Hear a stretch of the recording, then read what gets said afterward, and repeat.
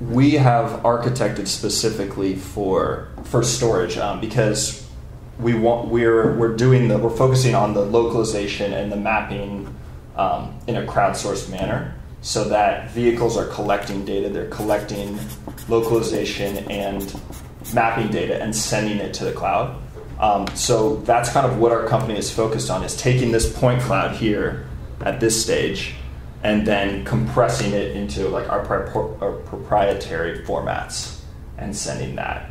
Depending on the geography and characteristics of the particular areas that we are surveying and running our stack on, our data gets compressed into signatures that are about 100 to 120 kilobytes per kilometer, but still it's fairly small compared to the very large packet capture files that are generated from LiDAR or from cameras for that matter.